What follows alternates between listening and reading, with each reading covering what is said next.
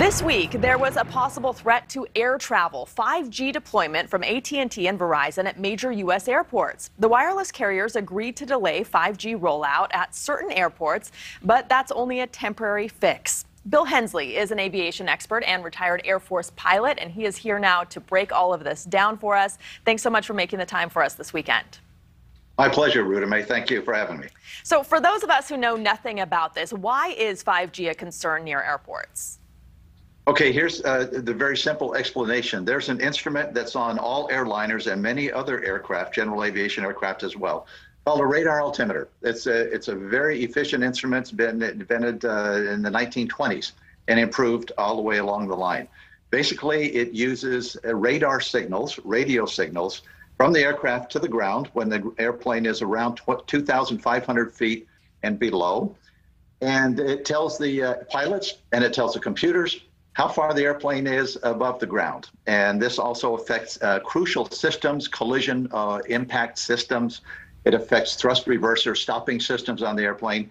And the issue with 5G C-band frequencies is that they are very close to the frequencies that are used by the radar altimeters. And thus the concern by airlines, manufacturers, and pilot associations that interference from these signals could result in bad information getting to the pilots and the computers on the airplanes. That's why we're concerned. That is an understandable concern.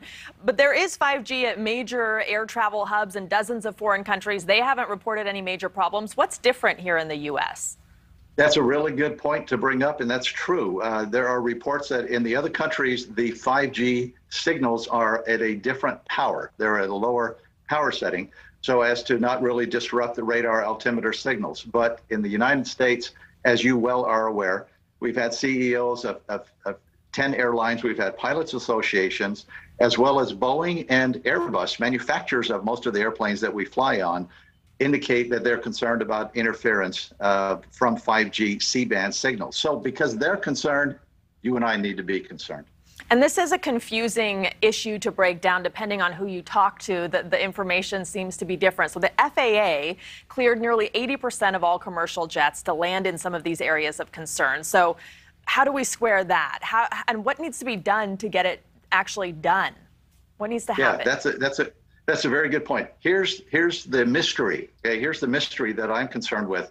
Why the brinksmanship? Why waiting to the last moment? As you recall, the CEOs of the major airlines put out a letter just a day or two before AT&T and Verizon were going to activate the 5G C-band towers.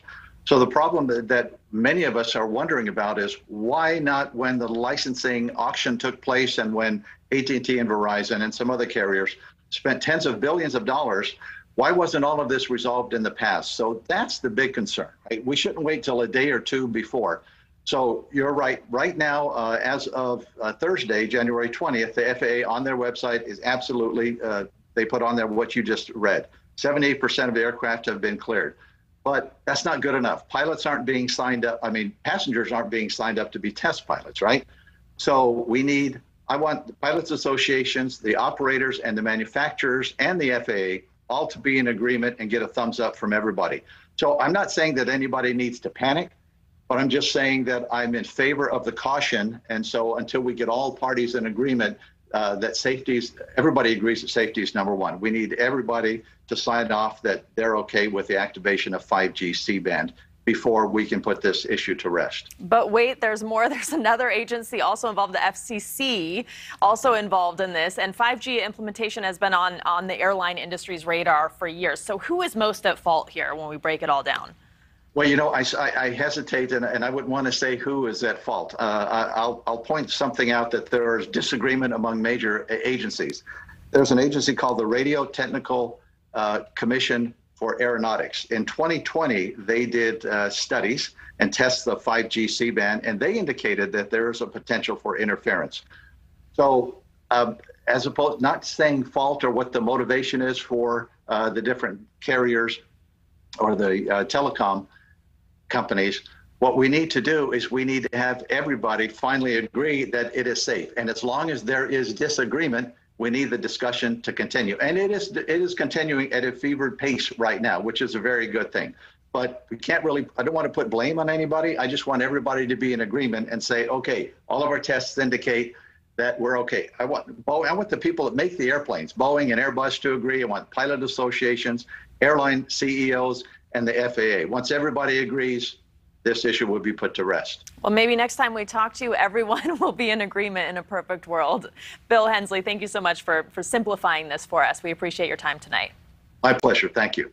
Thanks for watching. Click the red subscribe button below so you can get more of NewsNation's fact-driven, unbiased coverage.